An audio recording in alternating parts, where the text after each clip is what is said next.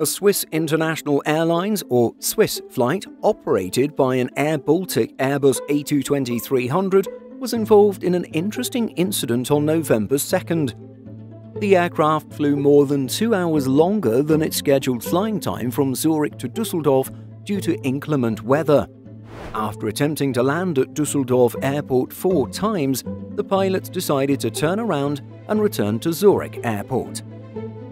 The flight was initially slated to last just 1 hour and 10 minutes, but flight data indicates that the entire ordeal took nearly 3.5 hours, ultimately resulting in a flight to nowhere. The aircraft, registered Yankee Lima Alpha Bravo Juliet, an airBaltic A220-300, was operating on behalf of Swiss as flight LX 1018.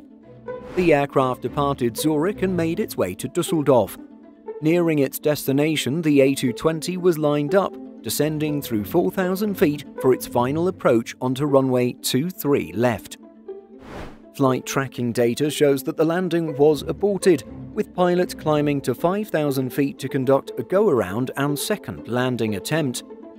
The second time around, the aircraft had reached the airfield and remained airborne over the entire length of the runway.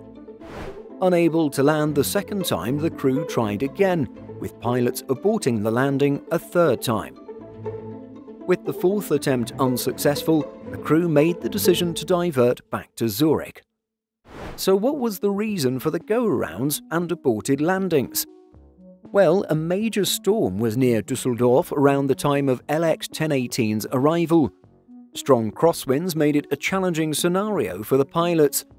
An airport spokesperson commenting on the event said other flights attempting to land at Düsseldorf during that time were also impacted, saying, "Due to strong crosswinds, the crew had to abort the landing maneuver and decided to fly back to Zurich. 14 flights were diverted to other airports and 3 flights were postponed."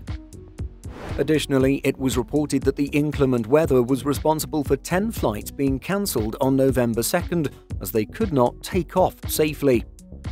As highlighted by Flight Radar 24, structural crosswind limits for an aircraft type are set by test pilots during certification.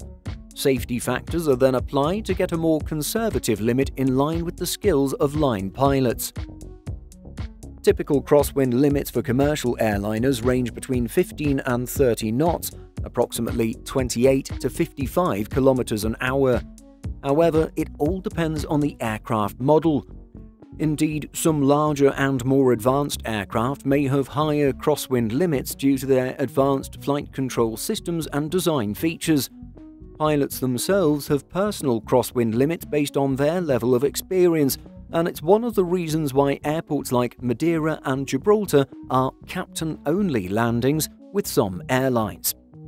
Have you ever experienced a go-around as a passenger? Share your experiences by leaving a comment. In addition to our daily YouTube videos, Simple Flying publishes over 150 articles every week. If you're looking for the latest aviation news and insights, visit simpleflying.com.